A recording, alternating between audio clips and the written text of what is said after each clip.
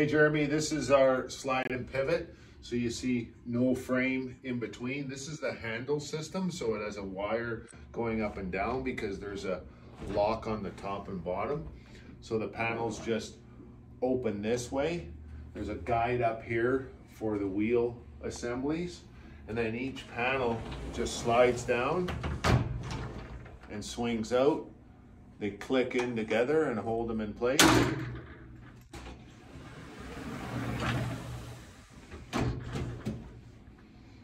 Just like that. So those panels are about 24 inches wide.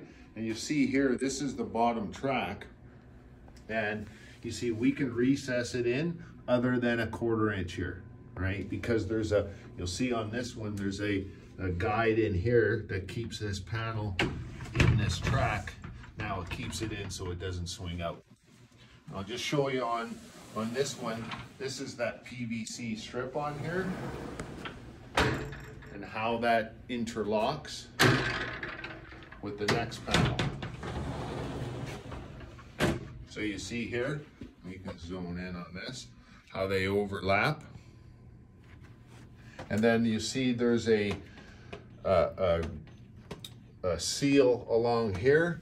Also along the top there's a pile seal, and also one down here, 2 of them on here, prevent air from coming through there. So you should get a pretty good seal.